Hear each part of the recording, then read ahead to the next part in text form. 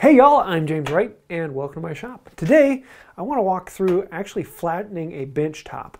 Now in this case I'm actually flattening a bench bottom. We weren't going to do this. This is my wife's bench.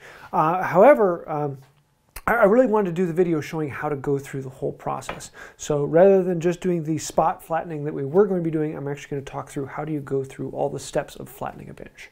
So let's dive into that.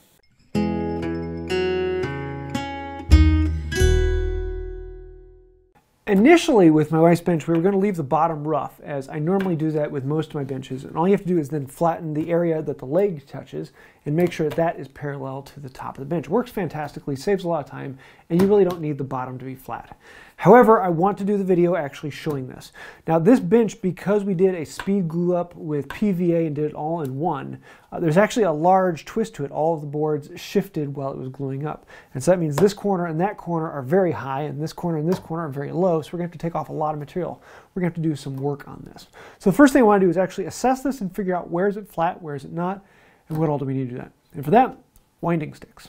Normally at this point I would set 2 winding sticks on here and take a look at it, but the problem is that you really can't set winding sticks in any one place. They wobble everywhere because there's a lot of glue on top of this. So I'm going to have to do some very quick initial flattening in order to get good winding stick placements, and then we'll actually figure out where the twist in this board is. So let's flatten out a couple of those spots.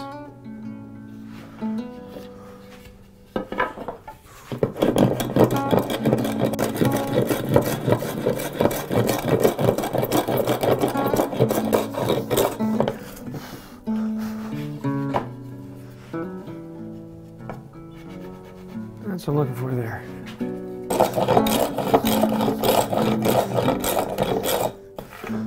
Bump in there. Ooh, that's a big bump in there.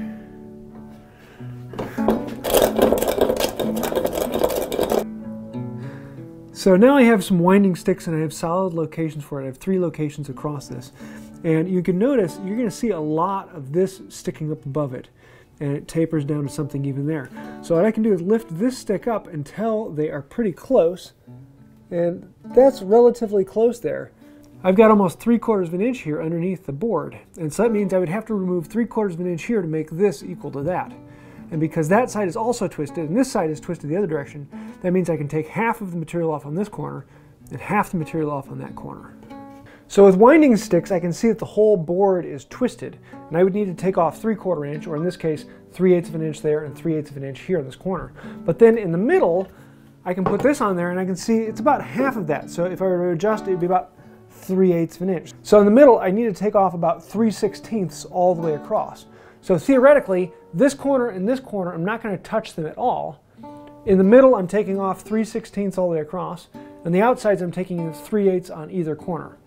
Now that's all mathematical head knowledge, and we don't really need to worry about that. Right now I just need to know I need to take off more on this corner because it's high, and more on that corner because it's high. Let's get with those.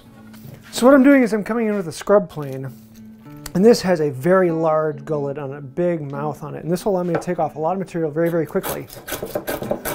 Now I also have this, which is a number 5, which also has that big mouth and big gullet, but because it's wider, it doesn't take off quite as deep a cut. So I can use this to kind of come up and clean up a little bit left over from the scrub plane.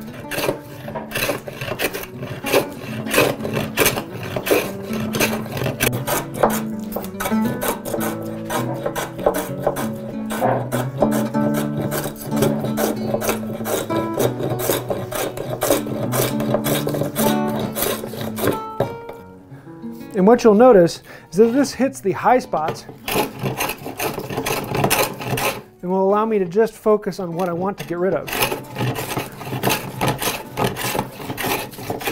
It's not going to leave a clean surface, but it will get us down to a flattish finish.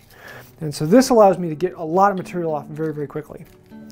The other thing I'm going to do is I'm going to traverse the board. I'm going to go at a 45-degree angle all the way across the board from one end to the other. Except for this corner and this corner back here. Those two are the right height, so I'm not going to touch those. I'm staying away from this corner, and I'm staying away from this corner. I'm just going to traverse everything in between.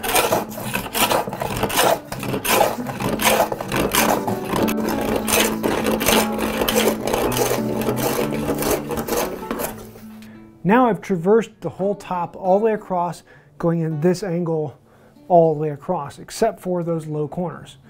Now, I know I really didn't adjust the twist. I just took off all of the glue and the mess on the top. So I'm going to come back in with the winding sticks and make sure everything's where I think it is. And then I'm going to come back in and I'm going to traverse the opposite direction, 45 degrees at 90 degrees from what I just traversed. And that will allow me to then focus on some other areas. And I want to particularly focus on the spots that are high and see if any other spots are getting down to about the same thickness as the low spots.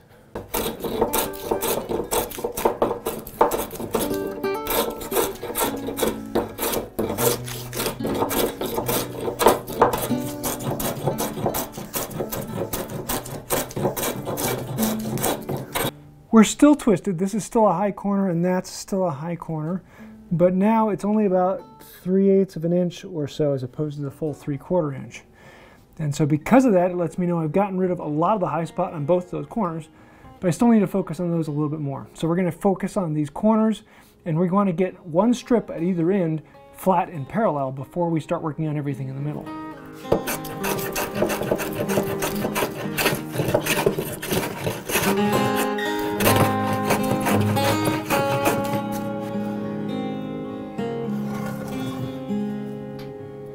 Yeah, it's more like it. So on this end of the board, I'm going to try and level out this much of the board to be parallel with the other end of the whole bench. So I'm not going to work on the whole thing, I'm just going to do this. I'm going to take a lot here, I'm going to take several shavings that are just this long, and then I'm going to take several shavings that are just this long, and then I'm going to take several shavings that are just this long, and several shavings that are just this long, and then I'm not going to hit this area over here because this is my low spot.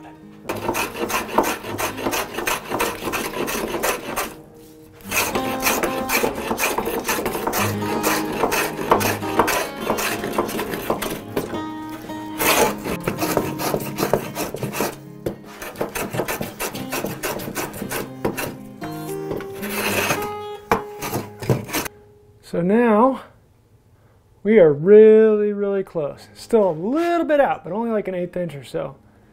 It's actually really close. I like that. So here you can see now they're pretty much dead on flat.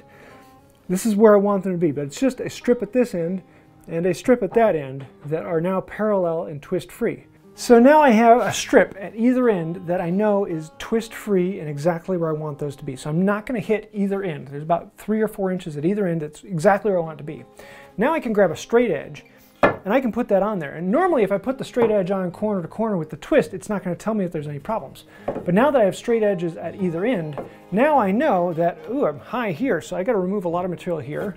I put it over there and I'm high over there, so I got to remove a lot of material over there.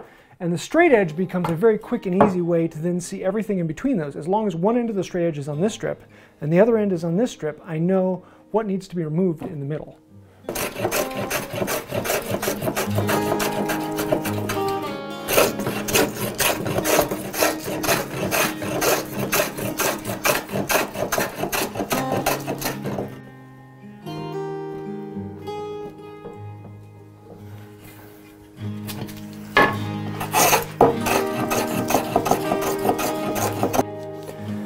Things are about to get serious.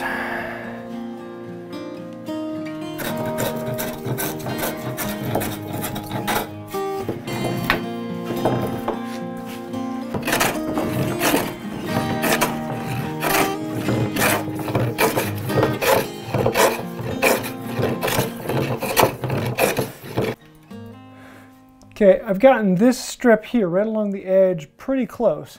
I want to look here and I'm going to see a large amount of light here, a large amount of light here, it's touching here, it's touching here, it's touching here, large amount of light here. So if I tip it, there's a bit of a rock. So I know where it's touching, I need to hit this area here. So I can focus on just the areas that need to be hit and not hit the areas that don't need to be hit. And in some of these cases, I'm actually going to be going with the grain because I want to cover a longer area, so it's easier to go with the grain rather than across and then just that small area. So now I have a perimeter all the way around the outside of this that is flat. I know that this end to this end are twist free, and I know I got a straight edge from this corner to this corner, a straight edge from that corner to that corner. It's just this middle area that is now pillowed up.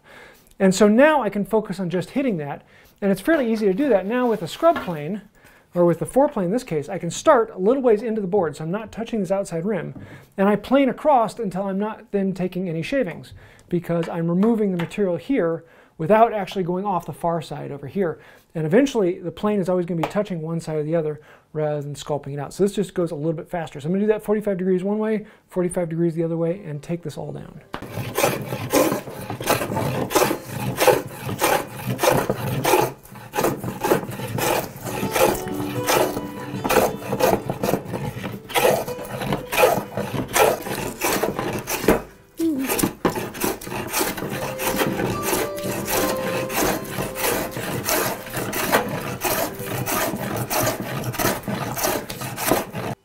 So right here, from outside edge to outside edge, it's pretty close. It's still a little bit pillowed right there. I can move it over a little bit more. Now we've got a pretty heavy pillow, and I can rock this from side to side. And I know my high spot now is here. So I'm gonna grab a pencil, put a little high spot mark there, move over a little bit more. In this case, I still got the high spot here. Move over a little more. I got the high spot here, right along that board. A little more. Still in the same spot. A little more. Now we got two of them, right here and right here. And over here. High spot's right there. And then all the way out here, high spot's right there.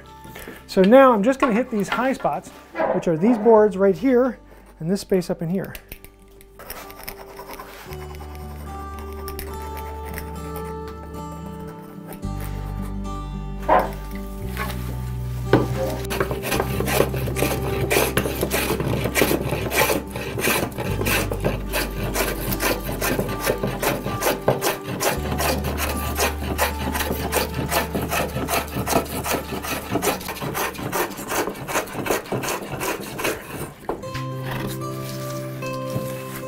High spots over there, high spots all the way across, still right on that spot.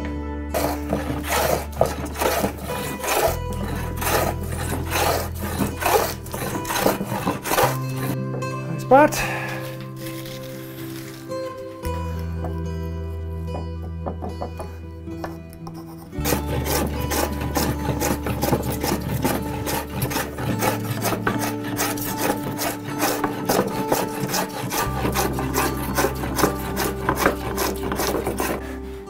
Good. And a little high over there. A little high over there.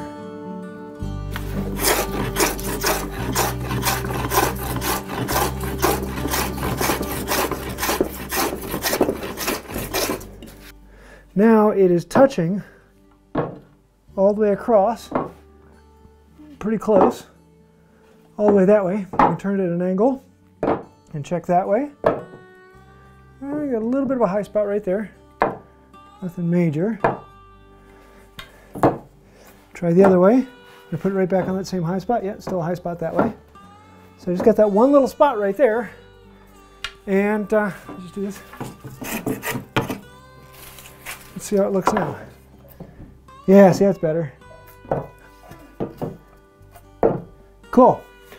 So you can see it's now flat, but it's not smooth. And so we want to get rid of this. Now I'm going to use a little bit longer plane so that I can maintain flatness, but with a big mouth on it. Now that we've scrubbed this all flat, I'm going to bring in my number 7. And this will maintain flatness, but it has a very large set on here. It's a deep cut, it's a big mouth. And this will allow me to get in, make it a little deeper here. And this will allow me to get in, and it just hits the high spots. Because as long as this is touching a high spot and this is touching a high spot, the blade won't be cutting anything. But if the blade is the high spot, then it will cut things. So I'm going to go through this, and I'm just going to let it hit the nicks and get this thing down to flat.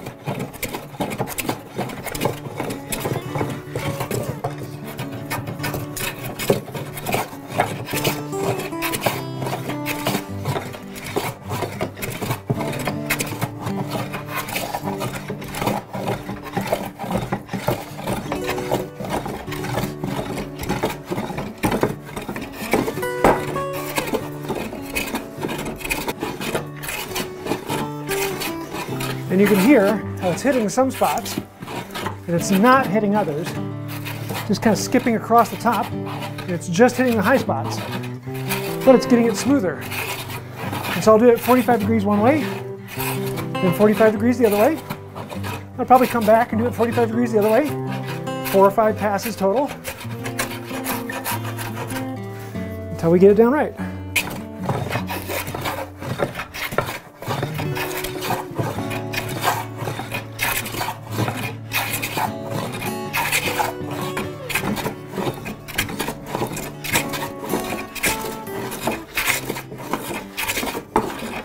Now, after doing a few passes with the number 7, we're going to bring this in here, and I just want to put it anywhere on this, at any angle, and I want to see that it's relatively flat. Now, I can pretty clearly see that I'm getting rather smooth here, but I can still see some scrub plane marks here, so that means this is probably low. Still see some scrub planes here marks, so this is probably a little low. So it's probably going to take a few more until I get rid of all the scrub plane marks, but I think we're going to keep going with the number 7 until we get rid of those scrub plane marks.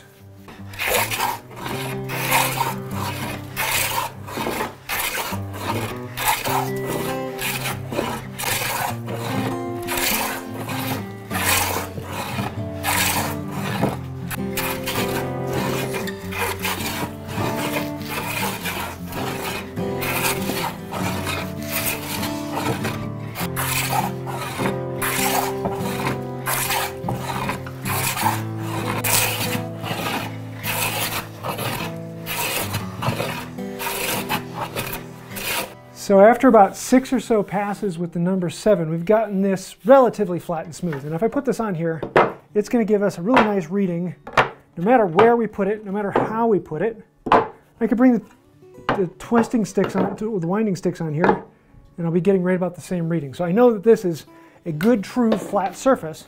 Now I want to make it a little more smooth because it's a little bit rough. I had a very deep cut with the number 7. You see a few plane tracks in here.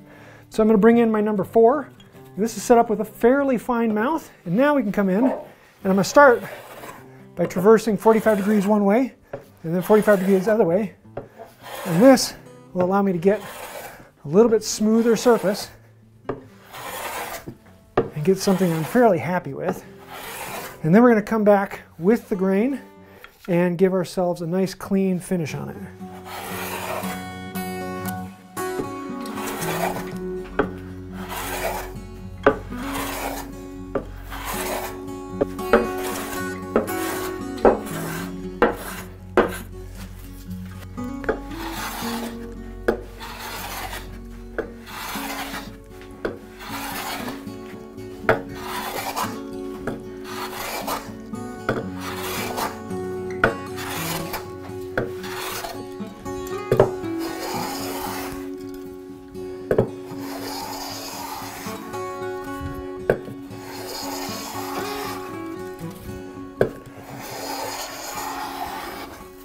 So I went all the way across twice with my number 3 rather than number 4 because it was set up a little bit better for it.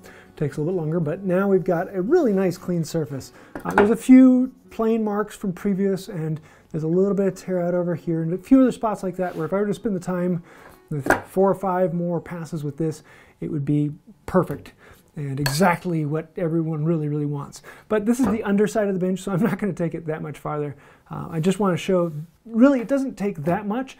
As long as you understand what twist is and how everything goes together, they flatten out pretty quickly, even with some hand tools.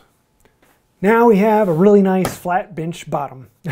So it's really not one of those things that it's that hard, as long as you understand to get the twist out. And then once you have some reference surfaces, you can go on the rest of it. There are some people who work and try and get the twist out through the whole way first, and then they'll come in and smooth it out. I prefer to get reference locations with the winding sticks and then get from point to point flatness. I find that to be a little bit easier and quicker, but there are 100 different ways to do it. Just remember, always hit the high spots, don't hit the low spots, and that's all there is to flattening, is just being able to find where are those high spots and just hit those high spots. Don't be afraid to go across the grain, 45 degrees to the grain. It allows you to take off a lot of material without much effort into it. But for the final smoothing, you're probably going to want to go with it. Now, if I really wanted to detail this out, I would get a cabinet scraper or a card scraper and come in here and really specialize on this. But it's a bench. Benches are going to get beat up. They're going to get trashed. So it really doesn't matter that much. Now, if you want to follow along with all of Sarah's build and building this bench, I'll leave a link to that down below. Don't tell her I did this for her, but yeah. So I mean, initially we weren't going to flatten the bottom of this, we were just going to do the spots where the legs are at. And that's just as easy as making a mark from the top, because the bottom of this now at the top is actually flattened. We did that on her videos. So we would just make a mark up the side to how far down we want to chisel into the bottom to make them all the same. So it's not that important to flatten your bottoms, but some people like it. Also, if you want to see it, I did a video a while ago flattening my bench top, and I showed a little bit different method on that, so it might give you more ideas on that. I'll try and leave a link to that down below as well. So I hope you liked this video. I do want to say a huge thank you to the patrons on Patreon, everyone here on the channel who is supporting by clicking the subscribe button and ringing the bell. Honestly, those things really do help out the channel. Everyone scrolling over to the side are the ones quite literally keeping the lights on and keeping this channel coming. If you'd like to find out more about that, there's a link to Patreon down below, or you can click the little join button and become a member here on YouTube. So I think that'll about do it for today, and until next time, have a wonderful day. Well, this video may have just fallen flat, but we'll see what the ratings do.